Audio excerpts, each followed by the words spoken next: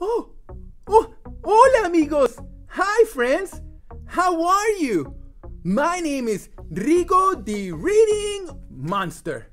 Oh, and I'm so happy you're here because today I'm reading my first book for our YouTube channel here. Yeah. Hey, we're gonna have, I'm gonna read you a whole bunch of libros.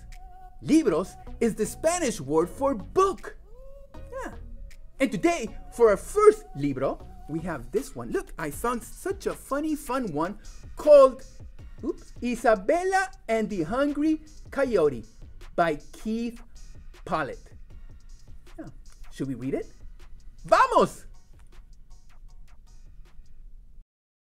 Isabel and the Hungry Coyote. Isabel y el Coyote Hambriento. Written by Keith Pollette. Illustrated by Esther Segedi. Coyote's stomach rumbled as he prowled the desert for something to eat. At the mouth of a small, dry valley, he stopped. His yellow eyes flashed as he spotted a girl in a red hood. She was holding a basket and picking desert flowers. Coyote licked his lips. He crept towards the girl in the caperuza roja.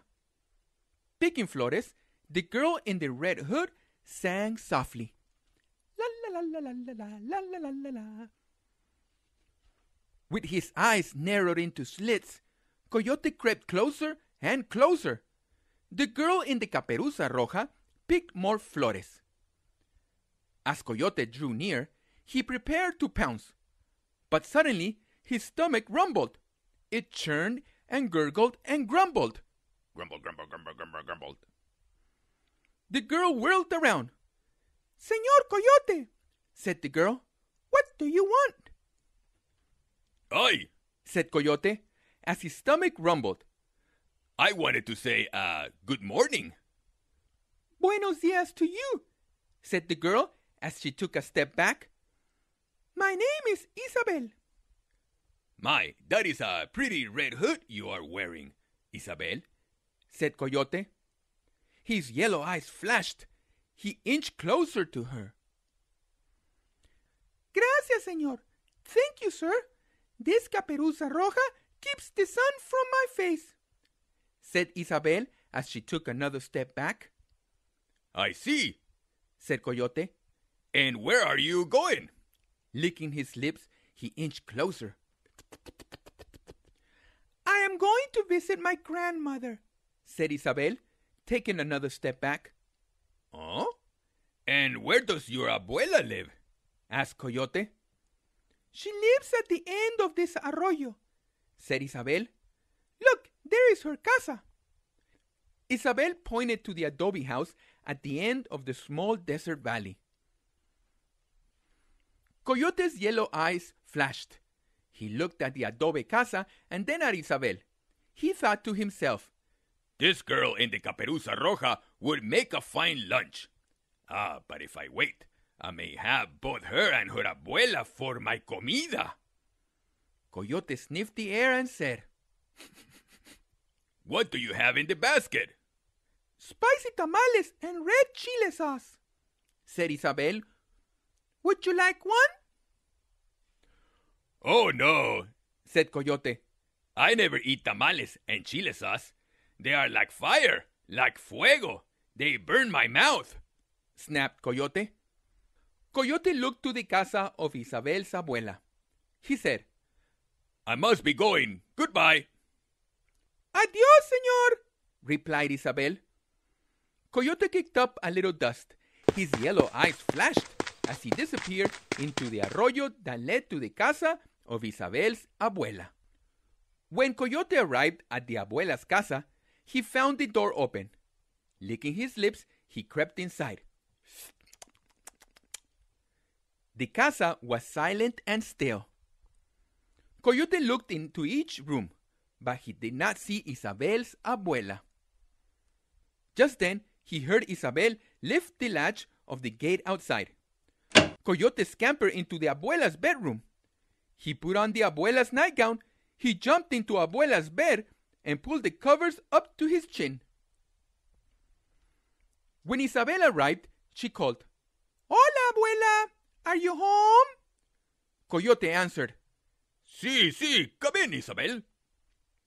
Isabel stepped into the casa and went straight to her abuela's bedroom. Coyote said, I am happy to see you, my dear.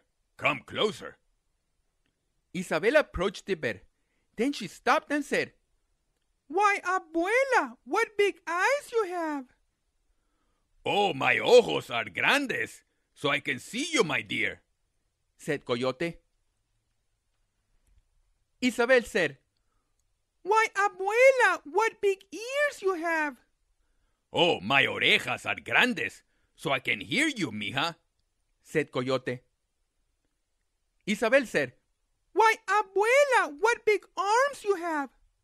Oh, my brazos are grandes, so I can hug you, mija, said Coyote.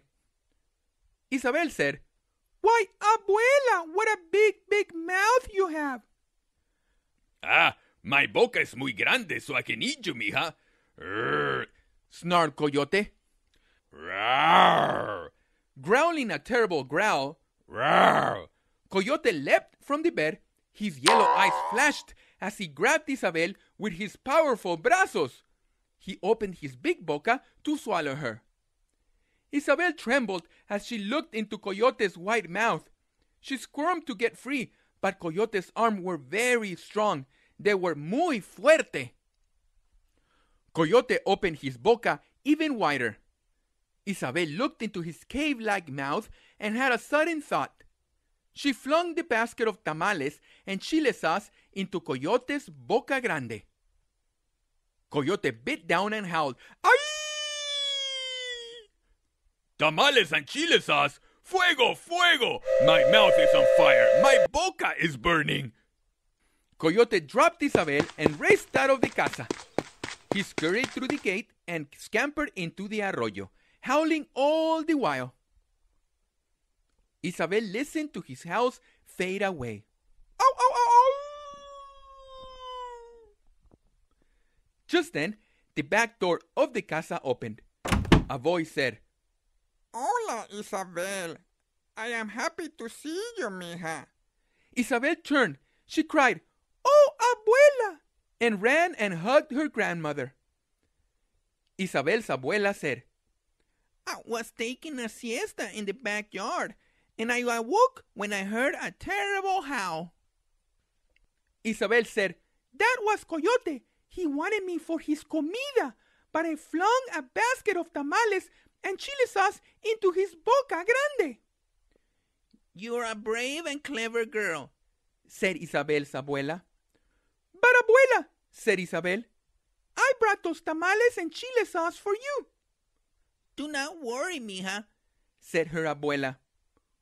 We can make more. Which is exactly what they did. The end. Fin.